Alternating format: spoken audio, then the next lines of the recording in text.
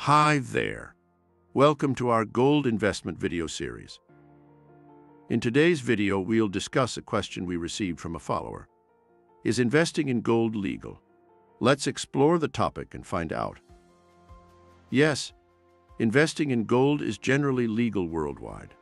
But like any financial activity, it must adhere to legal regulations that combat fraud and ensure an open marketplace.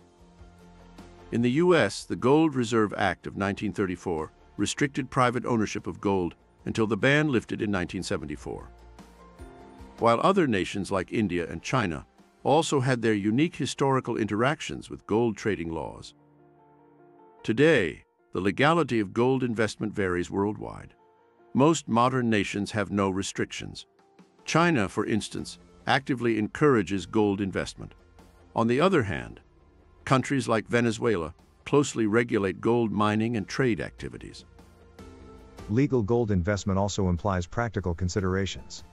These include tax obligations, reporting of large transactions, as well as legal storage and transportation. Did you know? Investing in gold isn't only about physical bars and coins. There are also gold certificates, mining stocks, ETFs, futures contracts, and options. Financial regulators such as the SEC and CFTC in the U.S. enforce laws and regulations related to gold trading, protecting investors. But remember, all investments, including gold, come with risks. Price fluctuations due to geopolitical events, economic performance, and demand-supply dynamics are factors investors need to consider. Investing in gold is legal, but it comes with its obligations and concerns. From historical restrictions to legal frameworks, gold's significance is clear. So, always be an informed investor. Understanding your legal obligations and protections can help you navigate the golden path to successful investments. Thank you for watching our video.